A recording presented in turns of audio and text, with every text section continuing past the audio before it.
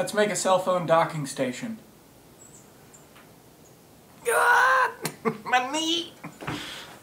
Today we're going to be going pretty in depth with this project because there are a lot of things to talk about, from how to build it, which bits to use, and then how to actually price it, which we'll be getting into later. But first and foremost, I do want to talk on the fact that we are going to be using all three of our HD beginner bits. Those are the only three bits that you need to CNC with me, and we're going to be using all three on this project. But you really could just use two or just one, which we'll be getting into a little bit later, but I want to show you all the capabilities of this project and just how easy it is to do. Secondly, I want to bring up this material. You do not need to use this material. I'm just showing this off and using this because I'm going to be using this project specifically on my desk. And this project is going to directly match a headphone stand that I made like over a year ago. This is Richlite and it is a 1/2 inch material. This 12 by 12 by 1/2 inch material cost $40, but we're going to be cutting out two versions of this project, which is going to get into pricing later on. So accounting for all of that, we're not going to have a ton of different work holding options because I'm going to be using as much space of this material as possible, which is why I'm going to be using double-sided tape. Now, this double-sided tape is very similar to carpet tape. It's a little bit thicker and there's a little bit more give to it. Certainly different types of wood that you attach to it, like specifically white oak that I've used double-sided tape on it, it might react strangely to it and really hold a lot harder than it actually should.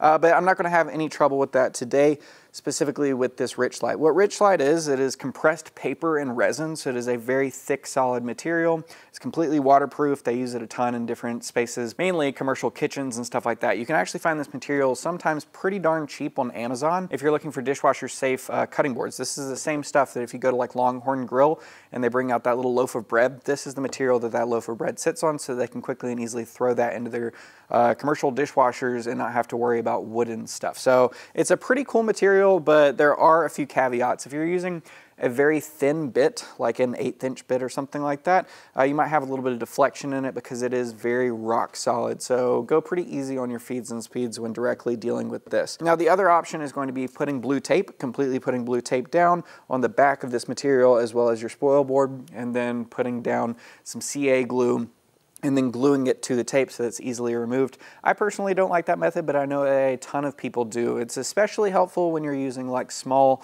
metal blanks. Morgan over at Onefinity just released an awesome video about machining a brass blank so that you can use it to make your own branding iron. I'll have that link down in the description, but he uses tape and CA glue and it works fantastic. So I would definitely use it for metal, whereas this, it does have a little bit of give and shake to it if you're measuring that very small amount. For the normal person, this is gonna work just fine. One caveat though is you can see that my spoil board is torn up. It's been a very long time since I've surfaced it, and I probably just need to replace the entire thing. But the less surface area that you have in contact with this double-sided tape, the more chance of failure there's going to be. So just know that if you have a highly gouged surface like this, it's not going to have as much contact for the adhesive to actually stick to it. So that is something to think about. So right now I'm going to go ahead and put this down on the table, and then we're going to first and foremost put in our groovy Jenny. And the reason we're doing that is just to be able to really identify that corner, and we're going to run our 60-degree V-bit first.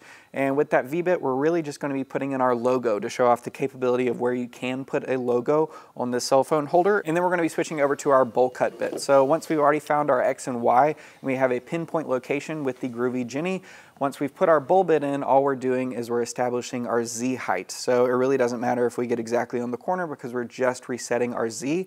And once we run that, that's going to create a little pocket that our cell phones are going to rest in. This isn't really going to take much time at all. And then after that, we're going to be switching over to our downtown Jenny.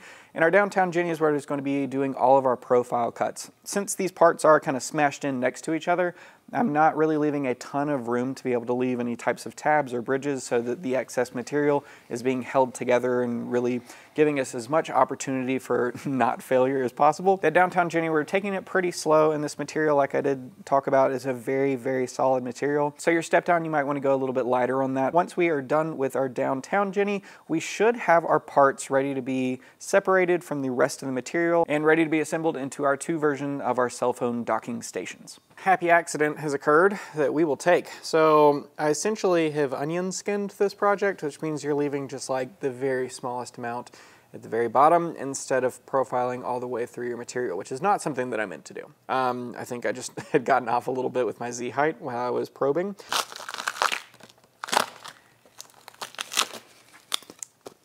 Nice. Looks pretty good, right? something with tabs that I want to talk about is if you were to go from the back and push it out, that's going to have this little excess material. It's going to cause a divot back here. But if you were to be from the front and push it backwards, that's going to help the tab break just a little bit cleaner, and it's not going to take out any of the back material. Now, a foolproof way to not have either of those things happen is with a chisel. All right, 1, 2, 3, and 4. It is such a weird and cool material. All right, these are gonna fit nice and tight. Oh yeah, these are gonna fit awesome.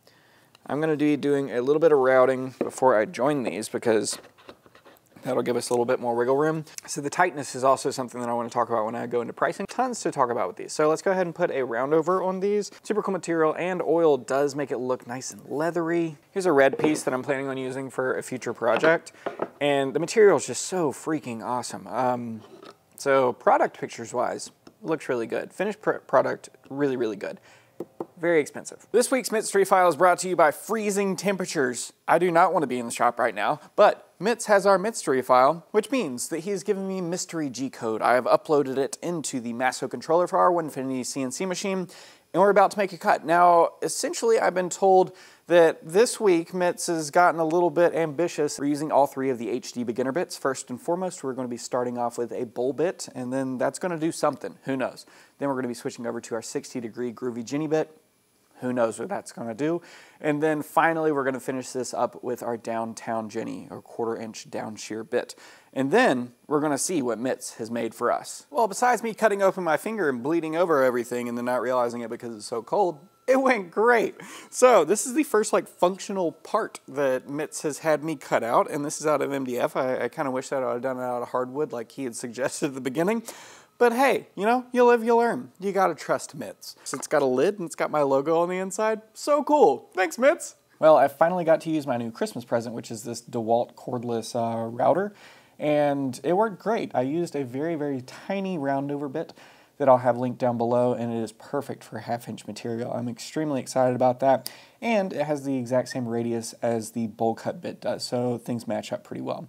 After that, I went ahead and sanded all of the parts, and then I took them over and dunked them in mineral oil, which is not what you need to do. I was being absolutely silly. You really just need to dab a little bit of mineral oil on and then wipe them all over these, because it's not soaking into resin, but it definitely does make it look better on the very surface. It gives it this nice leathery feel to it. So what we have here are our 4 completed parts. And this is essentially going to be making 2 different versions of our Cellphone Docking Station. Now we have so much to go over, and I really want to reiterate that you do not need to use Richlight, mainly because these files are made and optimized for 1/2-inch plywood.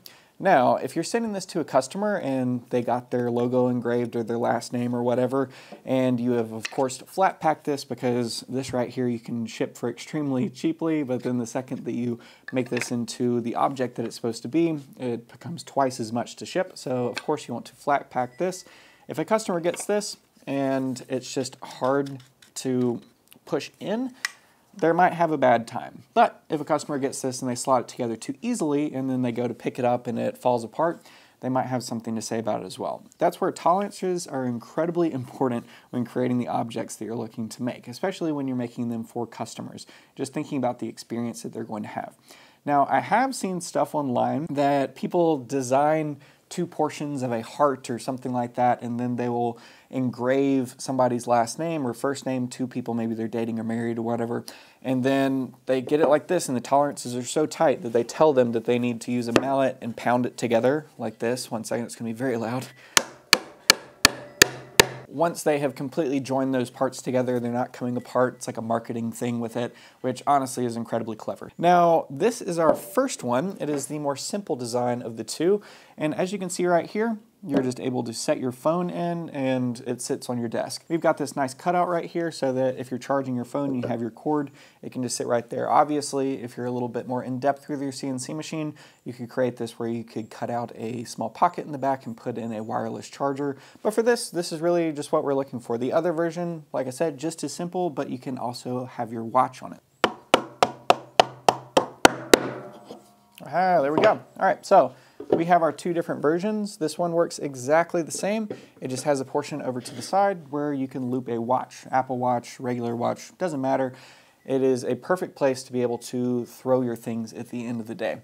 The really nice thing about these in particular is there is a lot of real estate to be able to brand these or to personalize them in some way. That is the main thing that you have going for you, is your ability to personalize things quickly and easily for that specific customer. That's why a lot of people are going to Etsy instead of to Amazon.